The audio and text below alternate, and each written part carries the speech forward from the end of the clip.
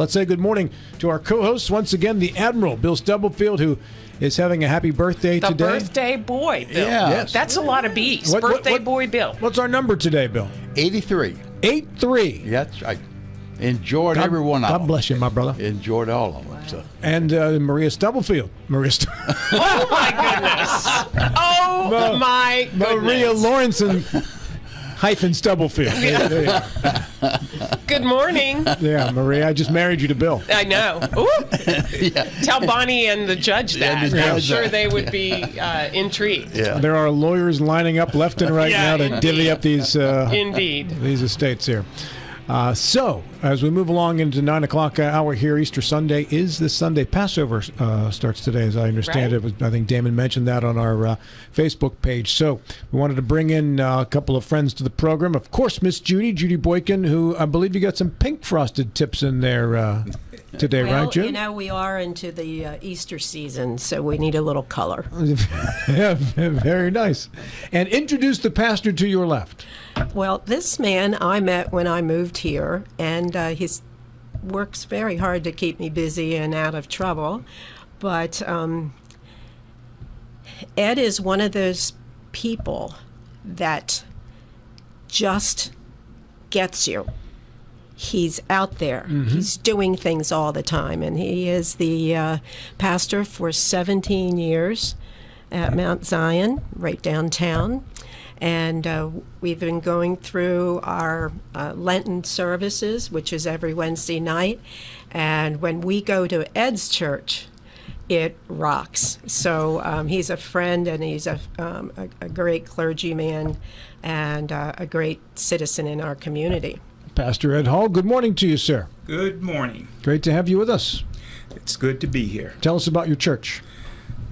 Well, like Sister Judy said, she mentioned that I'd been there for 17 years. I'll try to not tap the table so much because the microphones pick that up and amplify it. I was appointed to Mount Zion 17 years ago, and it was a funny thing because I was only given 6 months to last there because of the other pastors had not been successful.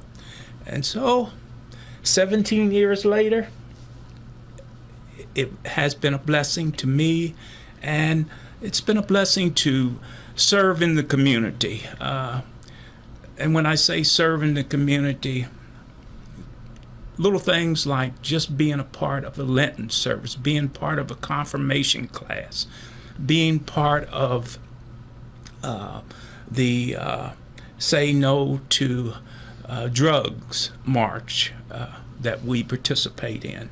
All these things bond a church with its community. Mm-hmm. And so, like I said, it's been a blessing. What will your Easter Sunday services be like this weekend? Well, we start out, the wife and myself, we finally said we're going to take and rent or get a hotel room. Mm-hmm. And because we live in Harpers Ferry, that means that we have to get up quite early to make it to the sunrise service. And so we have gotten a hotel room, the Comfort Inn even there in Martinsburg. And once we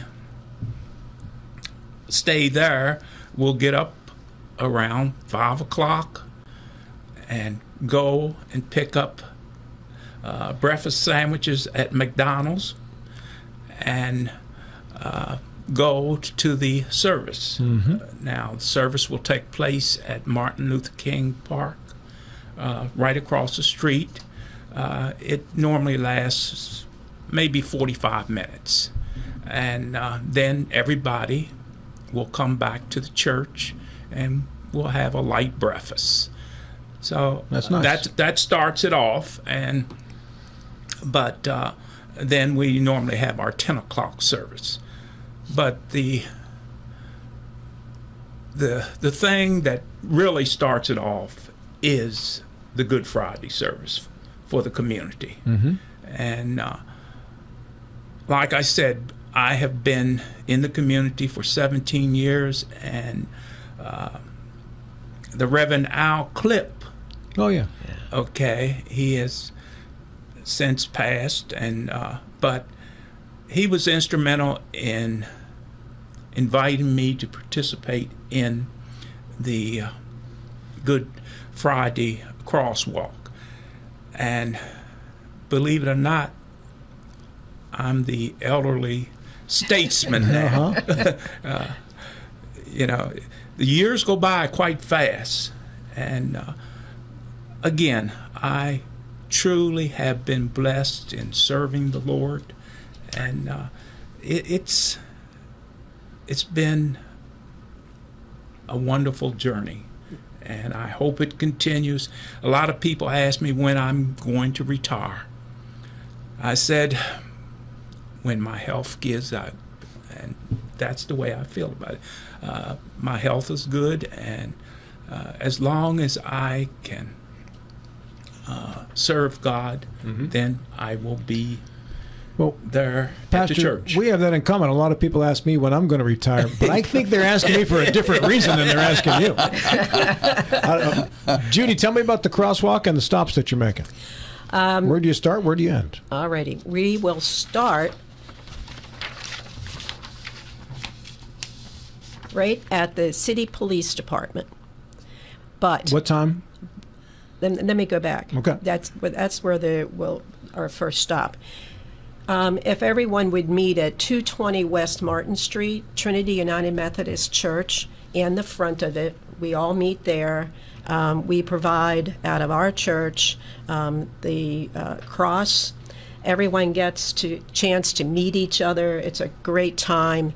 So we would like everyone to be there 10 o'clock, and 10:30 the walk begins. That's Friday morning. And the police department is the first stop, and then the next one is CCAP. The next one is the Eastern Panhandle Empowerment Center. That's Martin Street. And then the library, and then the Journal, your haunt. And then we end up at Brown's Funeral Home. And at each stop, it's, 15 to 17 minutes. There is a different person each time from the community clergy or citizen who wants to do it to take the word, the 7 last words. So that's how that works. A lot of people sing. They just start singing and everybody gets involved. And in the past years, the Journal always had someone walking with us, and the police department always makes sure that, we're not making traffic issues. That's how simple it is. But the real thing is that we are bonding. We are I don't want to say, when in fact you do this, the first time I did it, I thought, well, okay, this is cool. And then by the time we got to the end, I felt like a whole different person again. It really took me back to my childhood, stuff that we did in church. And when you move around, you don't have that connection. And it's a great way to be with your neighbors and to have something in common, particularly when our world seems to be pretty upside down right now. And so for some people who say, I've never done it, I don't go to church all the time, I think this is a perfect time to come and meet people who probably feel the same way you do. And this pastor here has taken charge of this through the association and puts a lot of time in there because you have to coordinate everything with the buildings and the police and make sure it's safe. At the end, we are at the Trinity Episcopal. Right, Trinity Episcopal Church. There is a formal, lovely Good Friday service, and they always have soup and sandwich because that's the tradition on Good Friday. You can't go wrong. It's a chance to meet your neighbors, meet new neighbors, see what's going on, and to me, it's like the pinnacle for my holiday called Easter. How many people will be in attending? attending, Judy? Ed? I would say in the vicinity of maybe 100 people. 100 people. Yeah. Now, does the same person carry the cross the whole time, or do they alternate? I will be carrying the cross for the whole time tour. Okay. And I'll even have my Jesus gown on and a crown. Now, in years past, I know I go to Presbyterian Church. Our pastors carry the cross. So does this alternate between pastors every year, or? I thought that we would do something different. Yeah. In the past, we had different pastors carrying the cross. But with me being in the gown, in the Jesus gown, or robe, and the crown, I thought it would be better for one person. Sure. And what I'm planning on doing is having a young person pick up the cross from behind. During Jesus' time, there was a person that helped him carry the cross. And so I thought it would be fitting to have a youth to carry, to bring up the back end. We have Bob Rizzo via telephone, pastor. I don't know if you're able to hear, because of the headphone situation, you'd have to have those on to be able to hear Bob. Judy will be able to hear him. Just got to be careful it doesn't interfere with everything you got going on there. Bob, good morning. Thanks for calling in. Good morning, Rob. Happy birthday, for whatever his name is over there. Admiral Bill Stubblefield. Yeah, the Admiral. Admiral cum laude. Right. I wanted to give a shout out. I want to give a shout out to Pastor Hall.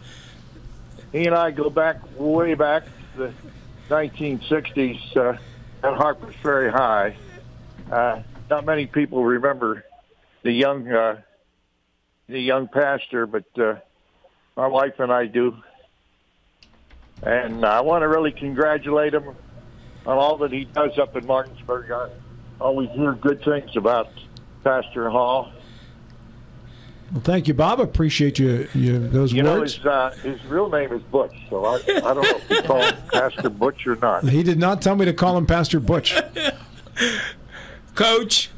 Yeah. Good morning. You look good on TV, Butch. Butch. That's the thing. You never know who's lurking out there, Pastor Ed. Yeah, and who can call in. I want to wish you a happy Easter, or Bona Pasquale, as Rob knows, our Easter Sunday. I don't want to hold you up. You're doing a great job. Look for you again at the next reunion. It's always good to talk to you, Coach. Take care. Thank you, Bob. So I would say, and I believe this has been going on for a lot longer than the 17 years that you've been at the helm, Pastor Hall. So I alluded to earlier, before I took my current job for 12 years, I was the editor at the Journal. And I remember every Good Friday coming out, the staff would come out while you stopped at the newspaper office and did the prayer. And it's tremendously moving. I mean, Judy talked a little bit about your community, but when you think at what you're commemorating, but yet you're doing it today, right here, right now, among the people that you live and work with. It's just a tremendously moving experience. So I would advocate for people to come and take part. And if they can't do the whole thing, stop at one of the places and just listen and observe, because you'll be very touched, I think. And you can also, if you get too fatigued, the church where we're going to be at the ending allows people, if they can't make the whole walk, to go ahead in and sit in the church. And during the day, during this whole season, people do go in and sit and have private time also. Right. But yeah, it is. It's a. I mean, I've been here a long time now, but when I came, these were the ways in which I got to know my community, not Connect. just with my work. And faith is something that you have to measure, and you have to figure out how you're going to live it, if you know, those kinds of things. But here in this beautiful area, come on out and meet your neighbors. And if you get a little fatigued or whatever, just in your own mind and your own heart, you can really center yourself. We're in a terrible time, I think, worldwide and government-wise, and what a great way to clear that. I mean, shake it out. Have a day where you can be in touch with what you need to be in touch with. That's the crosswalk. It starts Friday, Judy, and you're going to gather at what time and what location? Go ahead. It will begin at Trinity United Methodist Church, and we start gathering at 10 o'clock. At 10:30, we'll have a prayer, and then the crosswalk will begin. Well, I want to give a question, Bill. I was going to say, you mentioned to be singing. Is singing spontaneous, or do you have some songs that you will... Okay, that's a good question. In the past, we didn't have any music background. Well, my wife and my little grandson, the whole family got together, and we have a Bluetooth box, okay? And so what we do is program the different hymns, like near the cross, and songs like that, or hymns like that.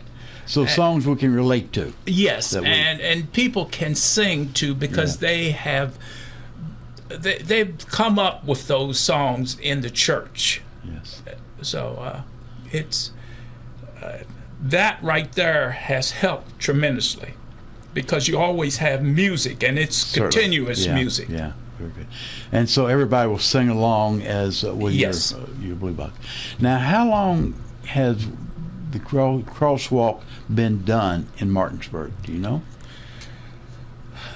It was there. More than his 17 years, and probably more than my 12 years before that. So, I mean, I can't remember it not being done. And I started at the Journal in my last tour of duty in 1996, maybe, and it was happening then. But Al Clipp, you mentioned Al Clipp was instrumental at that time in getting it going. So it's long standing for sure. I'm here 30 years this year, and I can't